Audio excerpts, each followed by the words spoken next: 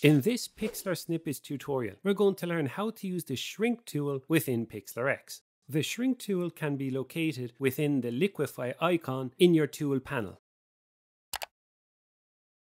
Once the icon is selected, you'll be presented with three sliders. The size slider can increase or decrease the size of the brush you'll be painting. The density slider affects how many the pixels will be pushed when you move your mouse.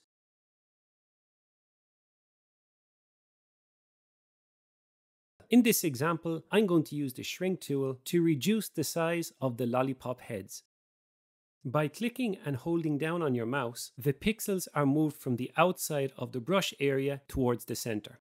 Now, simply click and hold as you follow the perimeter of the lollipop head. You can repeat this process as many times as is necessary. Now that you know how to use the Shrink tool, have fun creating with Pixlr X.